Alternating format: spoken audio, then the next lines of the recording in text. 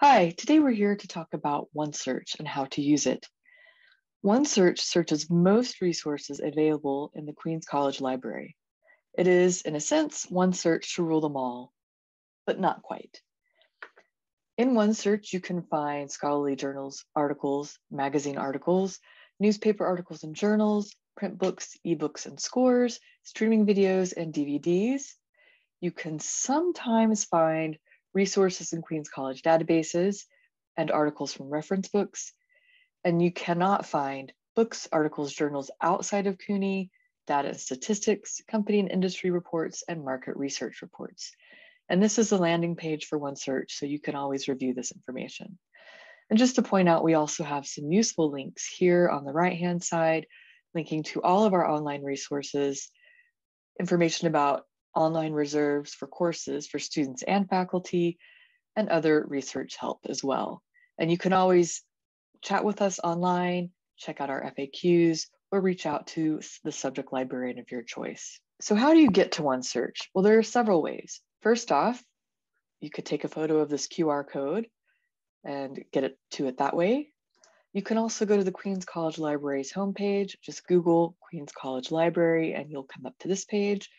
And OneSearch is right here under the quick links. Or you can go to the Music Research Guide, Music Resources tab, and there's a link here, as well as in our A to Z list down here. So in addition to these links here and this useful information, there are also some other menus to know about. We have the OneSearch link. This just takes you back to a new search. So if you click here, you get the same page. You can search what journals we have. You can browse, which works like if you're in the stacks of a library where you can just look at the book spines. And there's also citation search and another link to ask a librarian.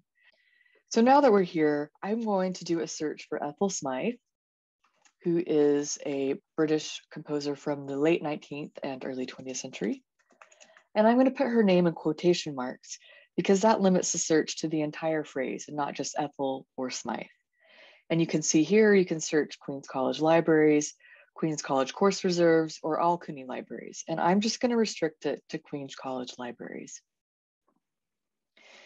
And in the results, you can see we have an article, we have a book located in the Rosenthal Library, more articles, a score located in the music library, and a lot of different other things, audio CD, another article. So to filter through these results, you have a number of options. You can limit to full text online, you can limit to peer-reviewed journals, and peer-reviewed publications are books, articles, other forms of publications where scholars' work have been vetted by peers or other scholars who are experts in the area. So you know everything that's published in a peer-reviewed journal is going to be reliable and done by someone who knows what they're talking about and has done the appropriate research. You can also find open access materials and items, if you're looking at print materials, items that are not checked out. Another filter I like to use is resource type. And here you can limit it to articles, reviews. Reviews tend to be reviews of books or scores or CDs or other materials. And while these are useful in identifying whether a particular source will be useful for you or not, they're not always good for research papers. So just be mindful of that as you're doing your research. And you can limit it to scores, audio, and if there are video recordings, video would be listed here as well. You can also limit by date, journal type, language, and so forth. But for this, I'm just going to see what we have online. And so you can see we still have articles. We have an ebook or an online book available, which is pretty useful, and more online books and articles. So I'm actually going to start with this ebook. And once you click on the item you're interested in, you'll see a link. If it's an online link, you'll get this view online and you'll see a link to how to get to it. You can also scroll down, get the table of contents for the book, which is useful to see if it's something you'll be interested in using, and it will give you some of the subjects covered in it as well. But I'm going to go ahead and go to the book, and I'm going to click on this link. And you'll have to log in. So simply click this middle link, and you'll use your CUNY login credentials again. Click login, and it will take you to the book. Now, sometimes you'll get this page that says you've been timed out due to inactivity. That just means I logged on recently and it timed me out. So just click refresh page, and you'll get to the book.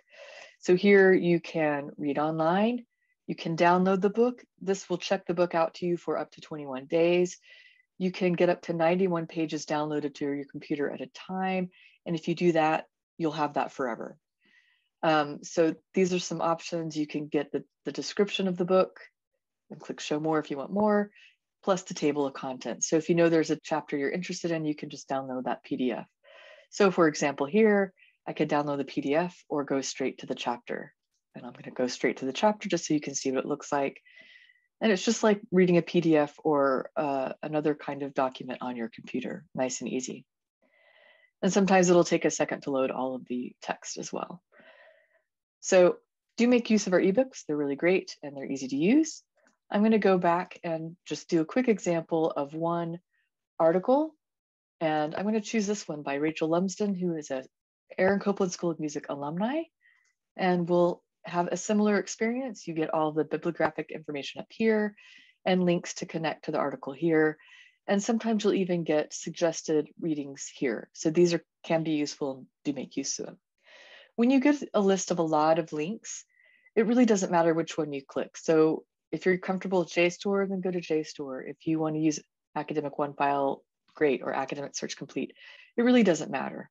I'm going to use Academic Search Complete just because, not for any particular reason. And again, it's going to take me to this page, and this will give you an abstract of the article and some other information, and then a link to the PDF full text. And that, of course, is what I'm most interested in, so I'll click on that. And then you get the full article. Some databases will give you the option of a PDF full text or HTML full text. I always prefer PDF full text because you'll get the article just as it appears in the publication with images, music examples, and other things that may not appear in the HTML version of the article. And sometimes the articles take a little while to upload, but they will get there. And you can save it to your Google Drive, you can print it, you can email it to yourself, you can download the PDF. There are a lot of different things you can do to save this article for future reading. So now that we have the article, you can see this is just as it appears in the printed journal, the way it's laid out in the text, very easy to read, get all the footnotes, and you get the citation information at the bottom of the page.